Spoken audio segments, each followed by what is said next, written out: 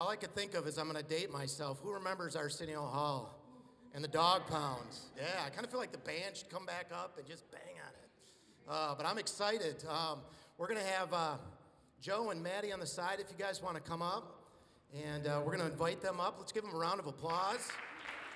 Come on up, guys.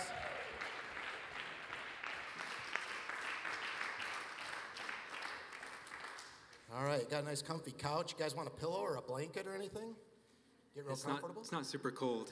It's okay. Well, I'm going to go ahead and take a seat here, but we want to take some time to get to know Joe and Maddie a little bit more so. And they're out there in Zambia in the mission field. And I keep thinking about the word mission, and we're all called to that. Think about where you go each and every day. That's your mission field. It could be in the most obscure place. You could be paying for a repair on your car, and God gives you something to share to that individual that's taking your thousands of dollars to fix your car. It could be, I was talking with someone the other day who's a math teacher, Nick. I don't know if Nick's here or not, but I said, you realize you're imparting into the lives of those students. I said, think about every person that's had a teacher that is their favorite teacher because somehoh they imparted into their lives. And so that's what missions is all about, is imparting Jesus into someone's lives. And so for Joe and Maddie, they get the privilege of being in Zambia for 18 months? Is that what we said yesterday? That's how long you guys are going to be there? Can you imagine that? 18 months out of America. Whew, that'll change your thoughts. So anyways, we're excited to have you guys here. And again, what we want to do here is we want you as a part of the Well family and the community to really get to know them a little bit more. So that's why we've got them up here. And so we're going to kind of have questions go back and forth between the two of you. And if one wants to answer one, and you guys go however you feel. But I look at this as you get the opportunity to tell us your story. Who likes a good story? That's a lot of what Jesus is all about, is telling a good story. And so these two, somehow you guys started with a love story, I got to imagine, right? Yeah. If I tell it, it'll go way too long. It'll go way too long. Okay. So let's kind of simplify it. How did you guys meet? How did you get to that point where you're like, this is the one? So we actually met at Chick-fil-A. That's a sign. Yes. So I was working there at the time, and Joe was a customer. And I had been working in the dining room, and I saw him reading his Bible at one of the tables, and the Holy Spirit just put it on my heart, like, you need to go talk with him. So I was like, oh, okay. I'm very introverted, and that's not usually like me, but I felt a nudge, so I just went and was like, hey, what are you reading? And I think you were reading Matthew or something. Yeah, and the conversation just sparked. He said how he had just gotten back from a missions trip from Africa, and I had always wanted to be a missionary in Africa, and he asked if I could talk after my shift, and it just kind of went from there. Yeah, God had told me to go to Chick-fil-A to do my devos, and I was like, oh, okay, I'll go out of my way and go to Chick-fil-A. And then that was the only shift that Maddie ever worked in the dining room, which actually allowed us to meet. That's very cool. That's very cool. So this is the important question. How long did it take before you said the words, I love you? Put me on the spot. That would have been May of 2020. So after meeting, about a year and 8 months or so. And then that was right before we got engaged, and then we got married 2020 in December. That's awesome. That's beautiful. That's beautiful. We wanted to be intentional about those words, I love you. We didn't want to use them, flippantly, so we said, we're not going to use them until we're engaged. And so that was the first time when Joe... I was the punk that said it right before we got engaged, so I started it. Yeah, you get to that point where it's just going to come out. So that's good. So tell us a little bit about, for each of you, how did you come to the point of knowing the Lord and accepting him as your Lord and Savior? How did that come about?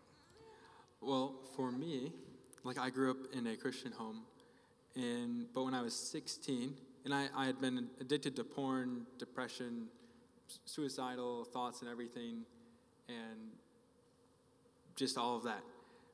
But then when I was 16, well, I have a great friend, his name's Josh. He never gave up on me, just always invited me to this Bible study. And finally I had no excuse. I was the one that could drive. He did not have a ride, and was like, hey, I need a ride. I need you to take me to this Bible study. And I was like, fine, I don't have an excuse. And took him and just encountered like the love of Christ there. Just all these people my age wanting to be there for Jesus and loving him and wanting to know him more and to be just a community together, and just changed my life, and then just gave me such a hunger for the word, for prayer, for knowing God. I'll let you go. And then that changed my life. Because it's so easy to flow into how I wanted to do missions after that. But I'll stop. Yeah.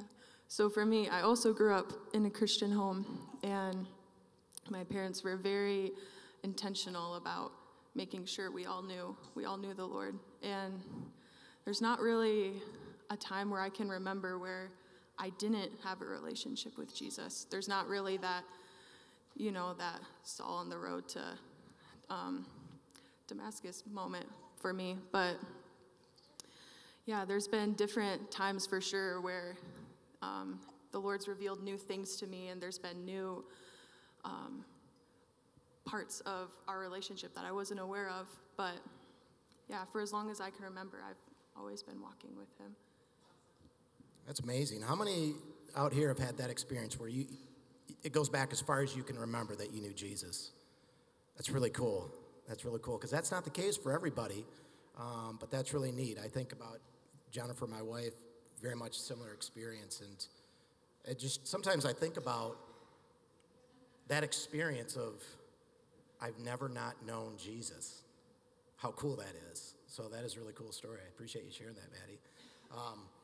So I know you're itching to get into the missionary side of things, and that leads into the next question. What is, again, going along the lines of your story, what was the story of both of you coming into this mission field, and what led up to Zambia, and what happened before that brought you to where you are today? So I also, again, have always had that on my heart. As far back as when I was 8 years old, I can remember drawing pictures of how I wanted my house to look like in Africa. I wanted it to be an orphanage, and I'd draw pictures of all the kids' rooms. There were all these bunk beds with slides going down from the beds, and I think for my birthday, I even asked my grandma to make a cake that looked like the orphanage I wanted to build in Africa. So I've just always had that on my heart. I always knew that's what I was supposed to do, was to be a missionary. So now you're living that dream. That's so cool. Maybe we can fundraise for slides in the bunk bed room. I don't know. We'll see. Piper says amen somewhere.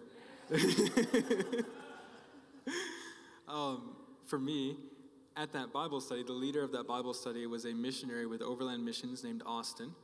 And after about 2 or 3 months in the Bible study, he was like, hey, I'm going and leading trips this summer in Zambia. Would you want to come? I'd love to have you there. And I was like, sure. Yeah, that sounds fun. I don't know where Zambia is. When he said, oh yeah, it's right by South Africa, I thought South Africa was like Southern Africa. It's an actual country. South Africa is a country. Did not know that until I got there. But I went on that trip, and it changed my life. Just want to just like when you go on a trip like this, you go and you preach the gospel house to house, and it will change your life as much as it changes other people's lives there. And from that trip, I had no idea. Fun things on the side. You get to go to Victoria Falls, all these fun things. I had no idea we were going to do that. I was just like, yeah, let's go camp out in the middle of the bush and share the gospel for a week. Sounds great. And I was like, this is what I want to do. I want to do this. It was much more voluntary instead of like, I'd wanted to be a teacher before that. And I was like, this is what I want to do. I want to teach the gospel like this. It's very much like after the trip, I was like, this is what I want to do. I think this is what God's called me to do, and here I am. Yeah. That's amazing.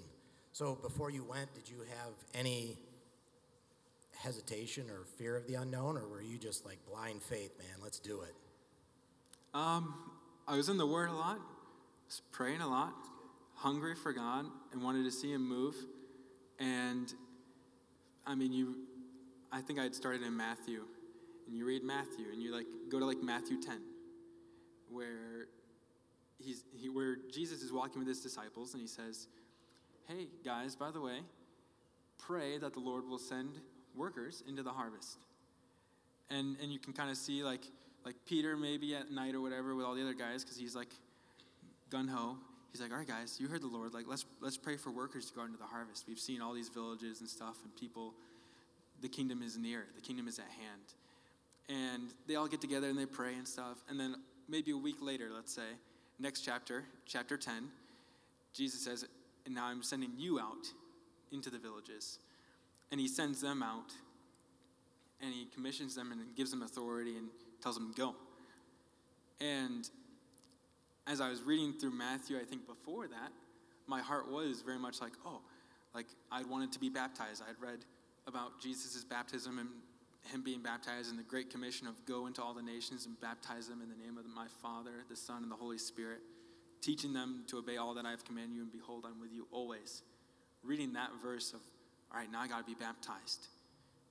Plug in baptisms June 2, I think. And he was already stirring so much in my heart that I was just like, yeah, let's go. Like, that sounds great. I've been to Missouri for a missions trip, or Tennessee, I can't remember. What's Zambia, it's just a flight. It's okay. Here I am, send me, wherever. Yeah. That's good. So let's talk a little bit about the mission field. We talked the other day a little bit, and Maddie, I think maybe it was you that brought this up a little bit, that there's, or I forget who, but there's like different callings to the mission field. And can you tell us what that is from your perspective? Especially, I want you to think about, there's some here that probably have never gone on a mission trip, and there's probably a lot of questions. So I think it's important to understand that, yes, you are called to be missionaries. You're going to live there. That's one aspect of probably several different scenarios. So if you could share more on that, that'd be awesome. Do you have anything you can say about it? Sure. I think two examples that I think of that come first to mind is Isaiah and Jeremiah. You have Jeremiah where the Lord says, I knew you before you were born. I have a calling for your life. I should just open my Bible and quote it, because otherwise I won't get it all the way.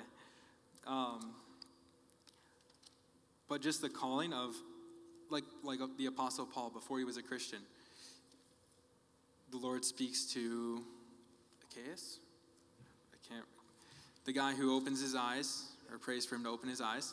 He's like, I have this chosen man, Saul of Tarsus. He's my chosen apostle to bring the gospel to the Gentiles. And you have the Lord, Jeremiah 1, verse 4 or 5. The Lord gave me this message. I knew you before I formed you in your mother's womb. Before you were born, I set you apart and appointed you as my prophet to the nations. And then he says in verse 6, O sovereign Lord, I said, I can't speak for you. I am too young. Verse 7, the Lord replied, don't say I'm too young, for you must go wherever I send you and say whatever I tell you. And don't be afraid of the people, for I will be with you and will protect you. I, the Lord, have spoken. Then the Lord reached out and touched my mouth and said, look, I have put my words in your mouth. Today I appoint you to stand up against nations and kingdoms. Some you must uproot and tear down, destroy and overthrow. Others you must build up and plant. So you have Jeremiah, chosen before he was born. The Lord has a message that he's put into Jeremiah's mouth, into his heart, and just... Sorry. Yeah, there you go. And it's just before he was born. But then you have Isaiah 6:8, where the throne room of God, you have the Lord saying, who shall we go? Who shall we send to bring forth this message? And you have Isaiah the prophet. He's like, behold, I am of unclean lips. And an angel comes and takes this coal from the throne of God and places it on his lips and cleans him of uncleanness. And the Lord's like, who shall go for us? Who shall I send? And Isaiah says, here I am, send me. And the Lord takes him and then he sends him. And so Maddie's was more of like a Jeremiah, like as she'd grown up, hearing the story as a missionary, she's like, I know I need to do this. For me, it was like, oh, here I am. Yeah, I want to go. I want to go and make an impact. I don't have a country that's on my mind for missions. And was just like, yeah, here I am. Like, the whole world needs the gospel. I can start in America. We'll make it to Zambia. And Maddie was like, Africa. Oh, were you going to keep talking? No, I should be good. Okay. I was just going to say, yeah, because the reality is it's not who is called, it's we all are called. You know, a lot of people, I feel like, will wait until they have that burning bush experience of, oh, the Lord has picked me, I need to go to this place. But actually, we've all been called. We all have, you know, the Great Commission put upon our lives to share the gospel with everyone we come into contact with. And, yeah. And then you have Joshua coming up after him, spending time in the presence of God. Sorry. Then you have Joshua, who spent time in the presence of God, and then took over for Moses. Moses had the burning bush experience. Joshua spent time in the presence of God and came up into that calling. And same with Caleb, too. He's like, hey, the Lord said this. We're going to go take that mountain. Give me that mountain. And then you have Joshua leading the people into the promised land, taking Jericho. I mean, you have the disciples as well. Follow me. It's a choice that we don't. It's gladly, yes, I will follow you. And I mean, you have Matthew. He says he could have said, no, I don't want to, but he went. Oh, for what you were saying in the beginning, I think it goes back to the other time that we were sharing. We have the same calling. Ours is just dustier, right? We're all called to share the Great Commission, message of reconciliation, chosen priest of a chosen race, to go and share the good news with others. But how will they believe unless they hear? How does faith come except through hearing? You must go and you must preach the good news. You must share Jesus with people. It's needed. It's 100% needed. Otherwise, go and preach the good news. It's black and white. I don't know. It's just that simple. But what I'm hearing you say is it's a walk of faith. And what I was seeing as you were talking, each step of the way, you took that step, and it was like the parting of the Red Sea. You just watch God open that door. But you don't know what it's going to look like, right? You have no idea at times. For some, I think about it, could be a scary move. For you, you had so much faith there, but God can call us to that place to look at something and go, how can I do that? And he just says, take that step of faith and watch him open the doors wide. You know, if the door stays shut, it stays shut. That's something different. But God so often just opens doors. And what he did in your life is just like, yeah, let's go. I don't care. You know, there's something to be said for that and how God has really honored that in your life. So let's talk a little bit about being in the mission field and what that's like. And I'm just kind of curious. I know a lot of people have been on a mission trip, multiple mission trips, but who has never specifically gone on a mission trip where you had to invest some money and all that good stuff? Just by a show of hands, who has never gone on a mission trip? Okay, so we've got a good handful of folks out there. How would you begin to explain what that first trip was like for you to help these different ones begin to see a little bit more what that's like? I feel like the trip that I went on with Overland was definitely different than a trip that I had been on before. Yeah, I'm sorry. I keep forgetting. I'm not red, you're red.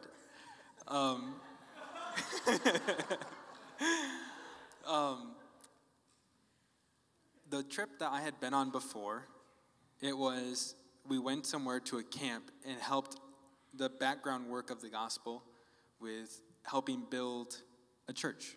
I think it was a youth camp. We helped with the buildings in the youth camp, the landscaping and all of that, to help till the ground for that when the seed was sown, there wasn't rocks in it, there wasn't thorns in it, just to help the background work for the gospel. But then when I went to Zambia, the leaders would share the gospel like the first or second day. There would be house to house, there would be children's ministry, there would be night meetings. Think if there's a church in the area and you're going on a Sunday, sometimes you'll go to a church and sometimes you'll preach at a church.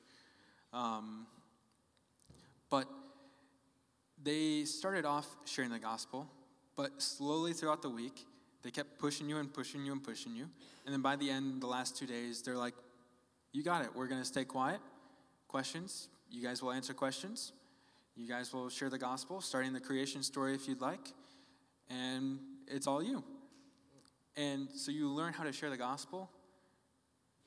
Going house to house, you understand more of the gospel because you're actually sharing and you're like, oh, creation story. I didn't know that.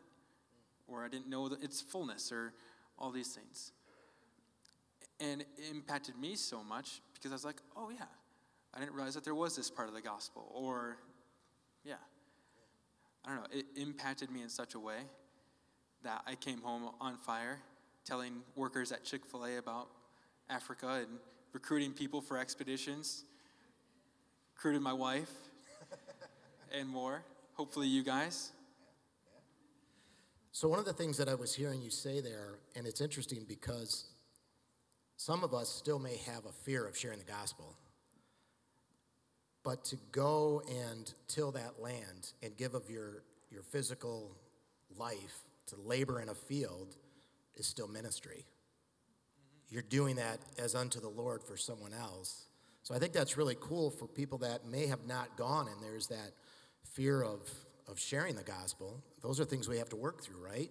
But then to start there, physically working, and I believe that's when God just begins to physically work in us to get us to the point, like you said, by the end of the week, they're like, you guys got it. Go door to door. So that's really neat to see how that progresses. Was there just a working the ground that had to be worked, or was there actual building of a building where people came with, a trade that they knew that was their skill set? Because I know sometimes that can take place too. For the trip that I took, we actually did not do any building or anything like that. Okay. We just did house to house. We just did ministry that way. The building part was for the mission trips that I had taken in the past, where it was before the curtain for sharing the gospel. And so that's why it was so different going on this one, where it was like, other times you've planted, other times you watered, but now you're seeing the growth. You're seeing the Lord harvesting, that he's been giving the whole growth. You're watering, you're planting, and you're seeing the fruit. You're seeing the harvest before your eyes. That was super, super impactful. And I think before that, I had been growing in my faith like a line. When I went on that trip, the Lord filled me with the Spirit. We saw people healed of blindness, cripples, deaf. One guy got healed of a hernia.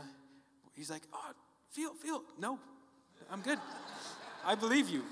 I trust you. I'm glad it's gone. I have faith in you. He just filled me with such joy that it was probably only about 5 minutes of time. Felt like laughing for half an hour.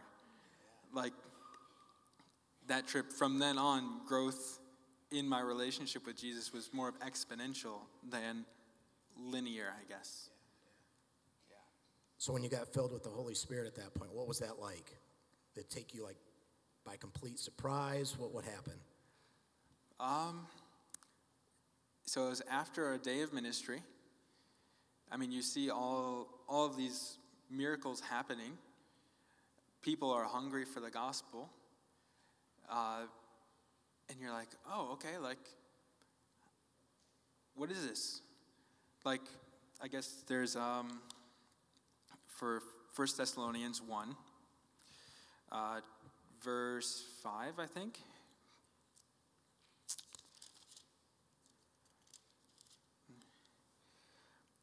For when we brought you the good news, it was not only with words, but also with power. For the Holy Spirit gave you full assurance that what we said was true.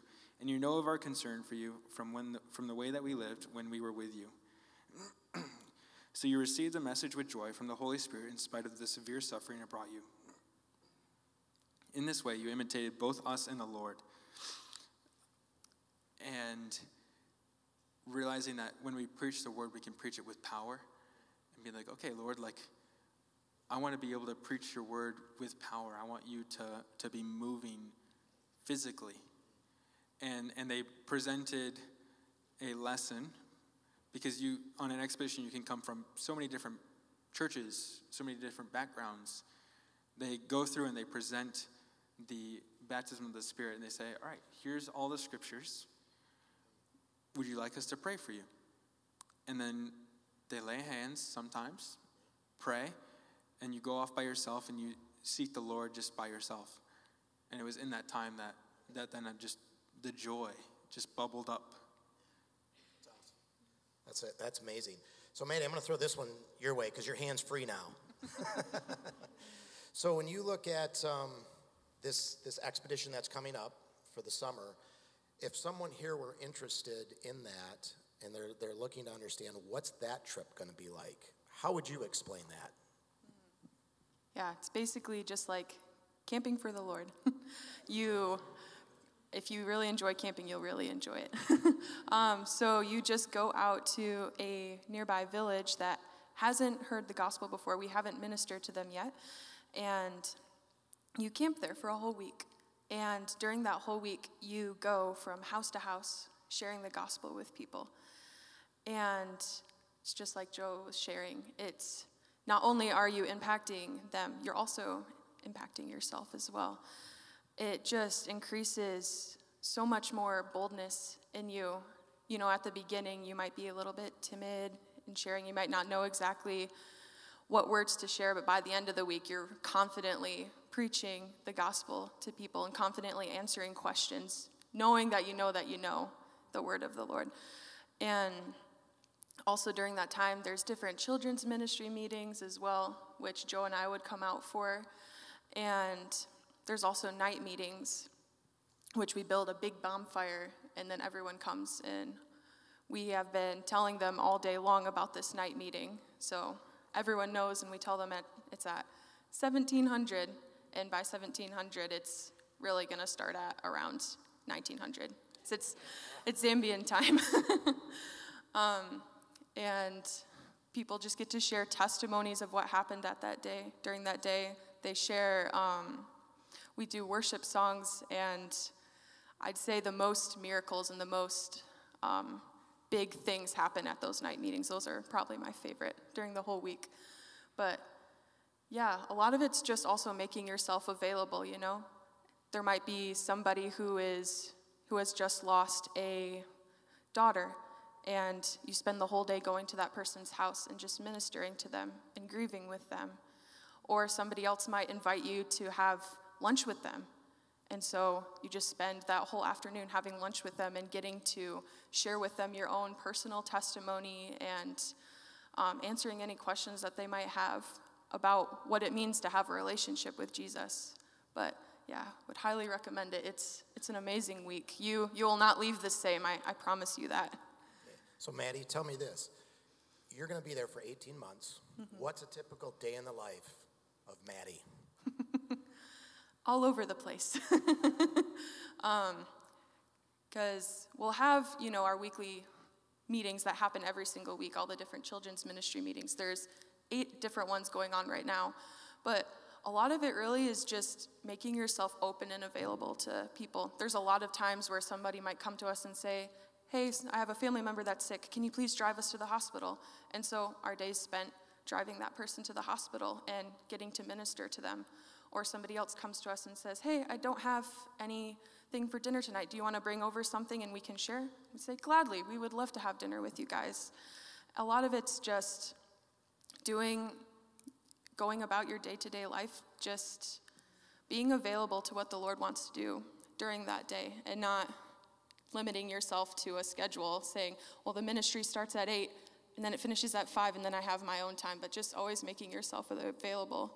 I think one of my most favorite times of ministry there was where this group of teenage girls just came on a day that was what we call our Sabbath, on Saturday. And so usually we set that time apart to spend time with our family.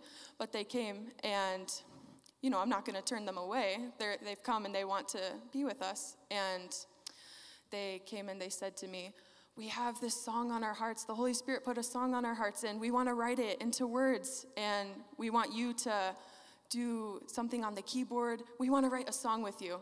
And so we just spent that whole day writing a song. And it was just so cool seeing them all the whole time.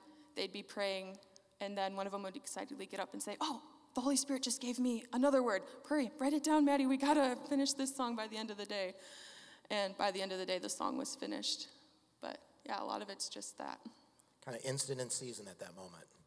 Sorry? You were instant in season at that moment. They came, you welcomed them in, and by the end of the day, you'd written a song with them. Yes. That's so cool.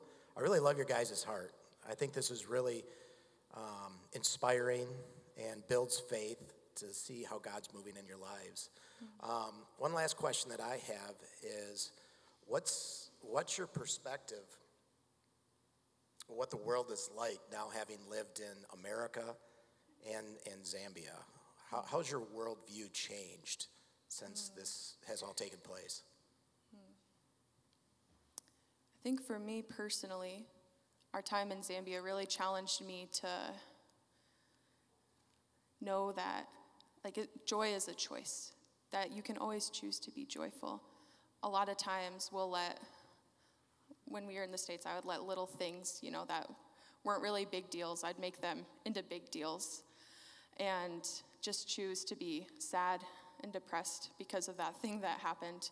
And then moving to Zambia, a lot of stuff happens, and you don't have control over it, ever.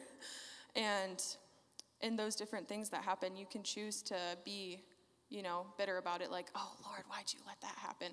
Or you can choose to be joyful and say, no, I'm going to let this trial be an opportunity for great joy, just like what James says. Consider it a joy, a pure joy, my brothers and sisters, when you face trials of many kinds. And it's in choosing that joy that you actually increase your capacity as well. Because when you face that same exact thing again, you know that you're going to have all the tools that you need to overcome it because you already faced that thing. And in that way, the Lord will just be able to present more and more opportunities for you, and you'll be able to use more and more for the ministry. So I think that's the main thing that shifted my worldview of, there's always going to be things. There's always going to be things that, the world will throw at you. And you can choose to look at those things and be bitter about it, or you can choose to have joy and peace. That's really good. I really appreciate you sharing that. We do. We get a choice every day. And what we do with it is all up to us. So that's really amazing to hear that. So, Joe, I know there was a couple things that God really put on your heart. We've got a few minutes left. So why don't you share a little bit from your heart, and then once we get done, we'll wrap up with some prayer, and really appreciate hearing what God has on your heart. I think one thing, as we've been up here talking, that has helped my life a lot was truth versus experience. Of you can either match your experience to the truth, or you can truth to experience. Of I haven't experienced this certain thing, so therefore it's not true. Of like the word, of believing that it's God's will for health, for healing. Matching your experience up to that, Or you can say, my experience says that I prayed for someone, saw nothing, so therefore God either doesn't or he only sometimes. Things like that, as we were talking. It's just the truth and experiencing has been so real to me. Yeah, I don't know. But what was on my heart before this was unity in the church throughout different churches. And I've been able to meet different people from different churches who have a heart for unity in the body of Christ. We live in Zealand. There's churches on many different corners, some right next to each other. And you don't hear much about what each other church is doing, mainly only the church that you're going to, of just encouraging us to reach out to our brothers and sisters who are in other churches, to bind ourselves together, to take this great commission and expand the kingdom of God, not just the kingdom of the well or the kingdom of another church, of taking the Great Commission and seeing our brothers and sisters not as a different denomination or a different church, but to go at it together. We see that disunity in Chepepo, where we live, and that's been something that's been being confronted for 8 years, that we've been seeing fruit in recently in the last few years, in the last 2 years maybe. And it's breaking through the different walls that the devil's put up and just expanding the kingdom of God with that unity that was in the first church. It's powerful. And I'm so excited to see that in West Michigan and how we'll take Grand Rapids that way. So cool. Amen. I appreciate you sharing your heart. That is so good. I'll tell you what, why don't you go ahead and pray for the Well family and just bless us. And we just so thank you guys for coming up here and sharing your hearts. And we're excited to hear the stories as you go to Zambia and have opportunity to come back. Know that we as a Well will be lifting you up in prayer and supporting you in any way that we can. But if you can just pray for the community here, that would be great.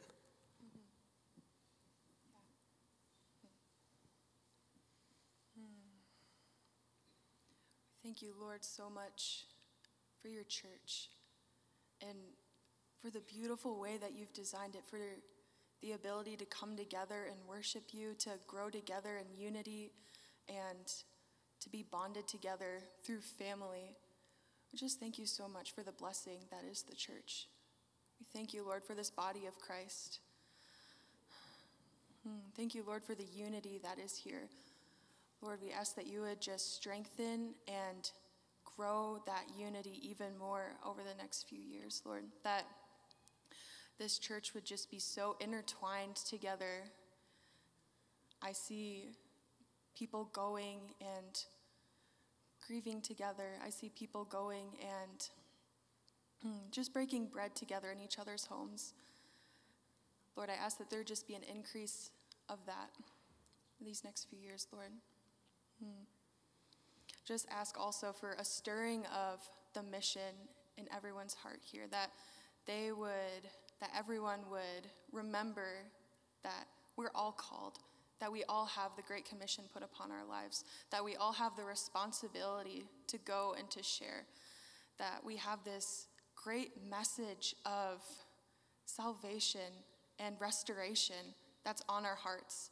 Every single one of us does. Even if you don't think that you do, you do. And I feel like the Lord is saying there's maybe one person or some people here that they feel like they're too timid. They feel like they don't have a message to share, or that their message is too little. It's not as big and strong as somebody else that's sitting next to them. And the Lord has given you a message that you are supposed to share. To keep it to yourself would do a great disservice to the person that you're supposed to share it to. So don't let the enemy try to belittle your testimony, to belittle your voice, because he has empowered you with a great, big, booming voice that's supposed to go and to share. Lord, let us walk away from here with a deep passion burning inside of us to go and to share wherever we may go, whether we go out to lunch with friends and family or back home, that you would just give us that desire to go and to share, whether it be with our waitress or with a neighbor or somebody who's walking down the street, Lord, that we would feel enticed to go and to speak with them. Thank you, Jesus, for the end picture.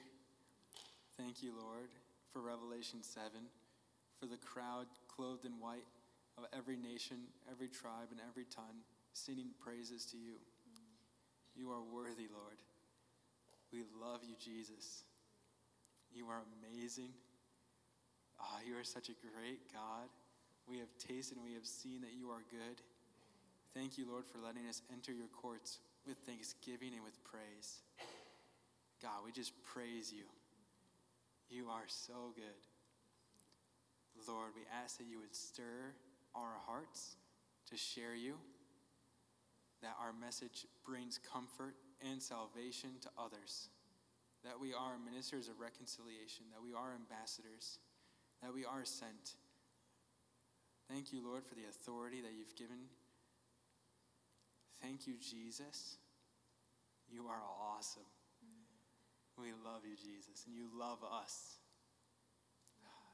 Thank you, Jesus. In your name, amen. Amen.